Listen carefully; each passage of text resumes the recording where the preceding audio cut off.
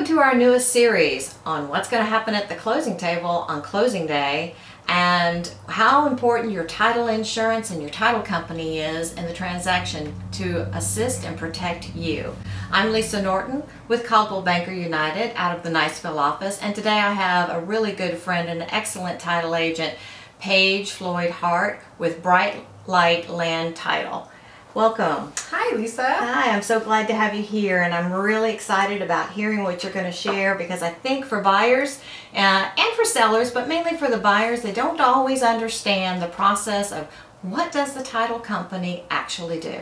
So we're going to try and answer a few of those questions. So I think what I'd like to start with, Paige, is can you explain to the buyer exactly what title insurance is and how it's really for their benefit?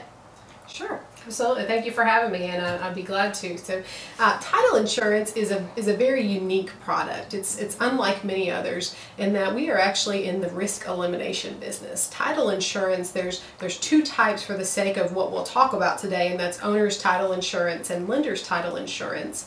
And those two policies are actually there to protect, one, the owner's title policy, the new buyer of a property, that they are the valid owner of that property, that we have done an actual search that we'll talk about, and they have ownership, valid ownership, vested ownership to that property. And then there's the lender's title insurance policy, and that protects the lender and tells the lender that they have a valid lien against the property. Anytime you're borrowing money, a lender's going to want to be assured that they have a lien priority in that actual property itself. So owner's title insurance, when I say it's unique in that what we do is we really try to pull out the risk on the property. We do a full title search of the property, and we identify any issues, if there's any risk, and we work to eliminate those before we ever get to the closing table. So we see what is a public record. We do a full search, and we look at all the deeds in the history, the mortgages, the previous owners, are there judgments, are there liens, what the property taxes, are there association dues or association liens,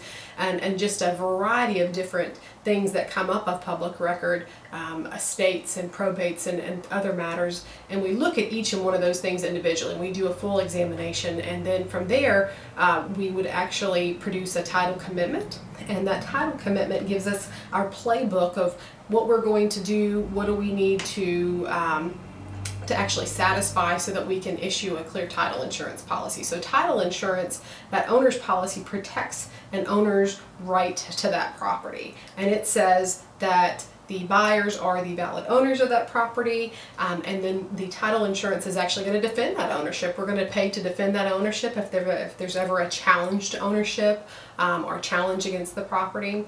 And for some reason, if they could not actually defend it, then they're going to pay the face value of that title insurance policy. So I love title insurance because of what we actually do, in that we eliminate the risk for a one-time premium. And once you have a title insurance policy, it's good forever. You don't renew that title insurance policy.